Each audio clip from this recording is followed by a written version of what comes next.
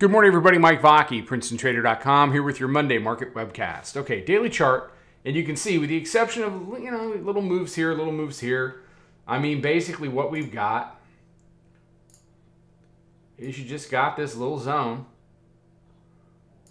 where we're dealing with the vast majority of price. So they knocked it down. They made a lower low, but then we spent the last 6 going on 7 sessions just kind of jammed in here in a very wide range. So, I mean, there's a lot of trading that can be done intraday, but we're not really going anywhere.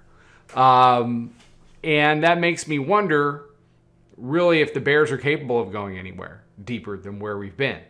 There's a lot going on in the world. None of it is bullish, yet here we sit. So you've got the 200-day exponential, which has been resistance very consistently. You got the 20-day simple moving average, the middle Bollinger Band, which has stayed resistance. You're seeing the 9-day now. I'll be interested to see if we interact over the top of the 9-day today, or whether the 9-day holds kind of the way it is now. But you can see they made it right back down. They printed 42.38, pretty close to the lows from back on the 25th, which was 27.5, and a little lower than what they did on Monday a week ago. But, it's just in a box. So what does each side want to do? Well, the bulls want to get on top of the daily mid. They want to get on top of the 200, get back to work on the 50 and the 100-day exponential if they can, and get back to those two moving averages where, way back on February 9th and February 10th, that's where they chucked it. The bears, I mean, you got to break this one. Then you got to go back after this. And you have to challenge it, and you've got to make a lower low. If you do that, if you can do that, it will open up a decent amount of elevator shaft to the downside if they can pull that off. But I think everybody is just kind of in a holding pattern right now, trying to see, how is Ukraine going to play out? What's the Fed really going to do versus what they're not going to do, although they've absolutely telegraphed what they intend on doing. And as some of these unknowns become more known, then this little box gets resolved. So what that box looks like on an hourly chart is basically all of this here. The intraday trading inside of this has been very whippy.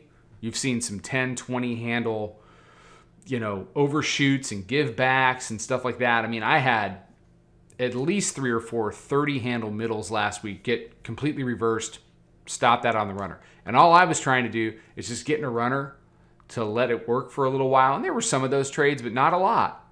A lot of really violent candles. These are hourly candles. There's a lot of violent stuff going on in the middle of the tape. As we head into today, they've bounced it pretty well since just before 6:30.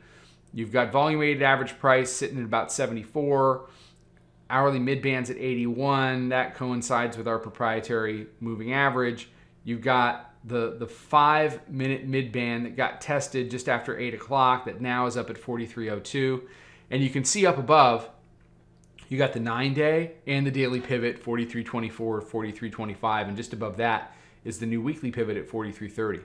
Wouldn't be surprised if 30 got a look. If they're going to engage it, though, then I want to see where we close above or below. So I think it's going to stay whippy. It's going to stay choppy. It's going to stay, pretty indecisive.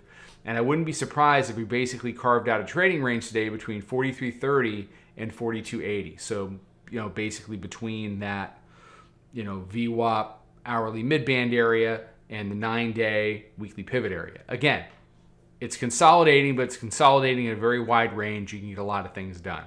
Please respect risk. Please don't walk away from this tape without a stop.